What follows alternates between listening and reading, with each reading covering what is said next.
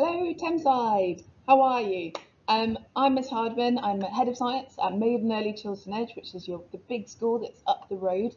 And I know some of you are coming to see us next year. So I'm going to carry on teaching Year 6 around the area, and Year 5s and Year 4s around the area about science, because I really love science and science is my passion. And we are passionate at Maiden Early Chiltern Edge about communicating how great our school is and how great our subjects are. So I'm going to teach you a little bit about light. I know you've already done some, but I'm going to teach you a little bit about light today. Okay, I've added some activities to do throughout this small presentation. So what am I going to cover? First of all, I'm going to cover what light actually is, and then we're going to look at different sources of light. So we're going to look at natural versus artificial man-made light sources. And then I'm going to talk a bit about when is light actually unhelpful. When do we not want any light? Because light is sometimes just always there, right, in the universe, and sometimes we don't want it at all. So I'm going to talk to you a bit about when light is actually really unhelpful and what we can do to prevent light when it is being unhelpful. And number 4, I'm going to leave that there and show you some experiments that you can go and do at home. So what hopefully you can see on this slideshow is you can see some light there, you can see some natural light, and you can see some artificial light. You can see some Christmas lights in the middle image there, and you can see the aurora borealis, which is a natural kind of light show in the north pole, and you can see a jellyfish, although I might be covering it, which is bioluminescence, which is my favorite thing about light.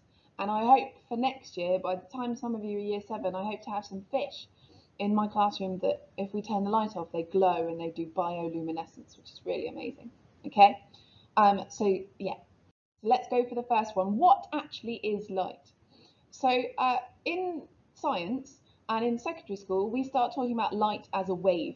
So it's a wave that's like this, and it comes from the sun to the earth. Okay, light only ever travels in a straight direction, so straight towards you, and it may hit something like a mirror, or it may hit something like your clothes or your face or something else, and then the light will bounce back and it will be reflected into your eyes, and that's why you can see. Now, in secondary school, we learn that light isn't just the stuff that we see, isn't just the waves or the energy. So you may have talked about it in the terms of energy, the energy that comes to our eyes. We know that light actually can be broken down into different things. So white light, which is the light that comes into our eyes and comes from the sun, can actually be broken down by a prism, which is a glass pyramid, into different colours. So the colours of the rainbow. That's how a rainbow works, which is a really amazing thing to know. The rain, when it's sunny and it's raining, the rain acts as tiny prisms. So each raindrop acts as a tiny prism, and that splits up the light into red, orange, yellow, green, blue, indigo, and violet. Okay? So what I'd like you to do is I've added a YouTube link up on this slide, and what would be really great if you could look at that, because I think it's a really good explanation of light. And also objects. So there are objects in science that we need to know that are transparent, which means that they let the light through them. So they let the light through because they are transparent. And there are objects which are opaque, which don't let the light through. Okay, so my challenge is, can you find some transparent and opaque objects in your home? Okay, if you can, maybe you can show them to your teacher on the camera. Okay, so we're going to look at the next slide, which is artificial versus man-made sources of light. A source is something where light comes from. Okay, so a source is where something comes from. So a source of light might be a torch, or it might be a jellyfish that's a bioluminescent jellyfish, which is really amazing. Okay, so in science we say objects that give out light, that are sources of light, they are luminescent objects. And objects that are not sources of light, they are non-luminescent objects. So I myself and you yourself as humans, as Homo sapiens, we are non-luminescent objects. But say a jellyfish that glows in the dark, that is a luminescent object. Okay? Something that is glow in the dark is luminescent. Something that gives out light is luminescent. So what are the different sources of light? So you've got a picture on there which shows you lots of different sources. What I'd like you to do is to watch the video that's on here, and can you make a list of 10 different sources? Once you have your list, could you divide them into natural and artificial sources of light? So over there, you've got some, in the picture, you've got some tricky ones. So some that don't give out light at all, so they are non-luminescent objects. Some that do give light out, so they are luminescent objects. And then you've got the man-made luminescent objects, the artificial luminescent objects, and you've got the natural luminescent objects, okay? So can you find a list of 10, and then can you divide them into natural and artificial? That's your challenge now. Okay, so when is light unhelpful? So I've already told you that light only travels in a straight direction. So light travels from the sun. If you look at this diagram over here, so light only travels from the sun in one direction, and when it hits objects, it is reflected, which means it bounces back. Okay, so light is coming, hitting something, bouncing back, and going into my eye in a straight direction, and that's how I can see.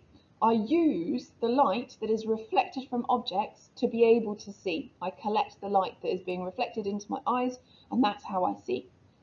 Now, if you think about the world wars, and particularly World War II, there were planes flying over cities, and they were looking at bombing, weren't they? So if you look here, here's a city that is devastated by bombing, right, in this picture here.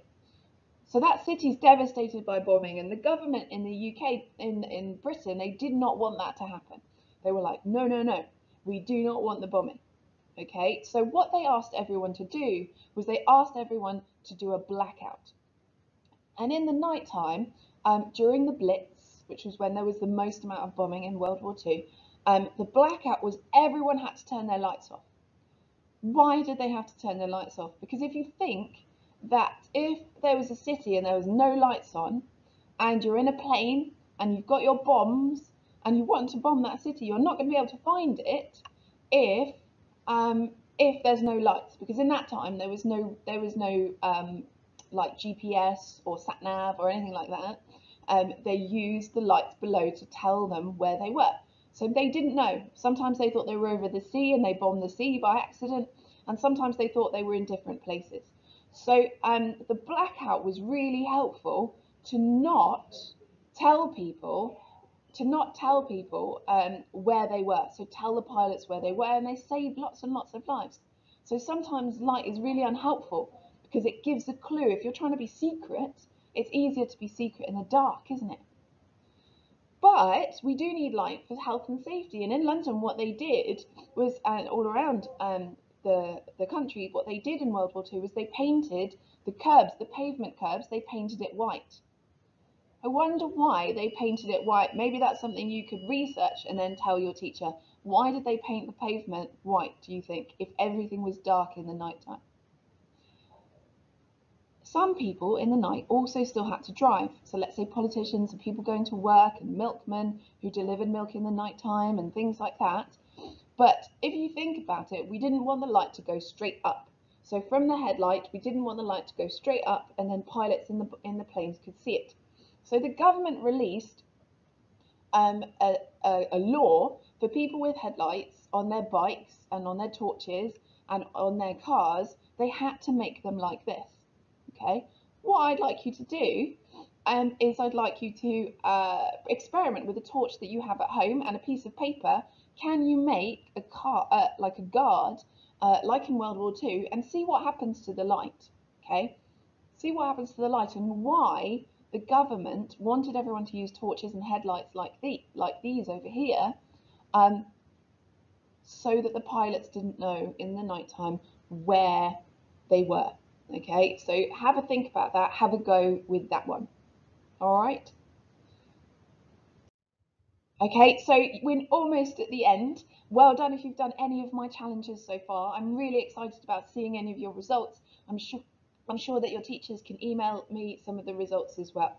Hopefully, really soon I'll be able to come in and see you when we're back into schools normally.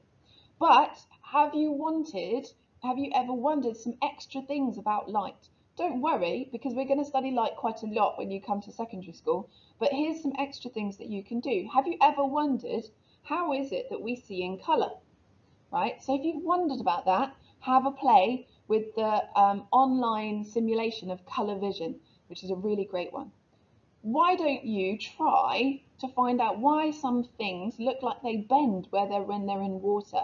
If you put a straw in a glass of water, you'll see that it looks like it's separated. Have a look at why that is and what that experiment is. Have you ever blown a bubble? I blow bubbles a lot for my baby girl. Why it looks very colourful when you blow a bubble. I wonder why. Okay, so have a look about why that is. And if you like rainbows, you can make your own rainbow inside. And that's the last link on there. So I really hope, oh, that's my school bell. I really hope that you are able to do some of these things and you've enjoyed my little tiny assembly. And I really look forward to coming and seeing you soon. And I really look forward to seeing some of your World War torches that that means pilots can't see the lights on your torches and bomb Son in Common. Okay, so yeah, so I hope you have a really good day and thank you for letting me give you an assembly today. All right, bye guys.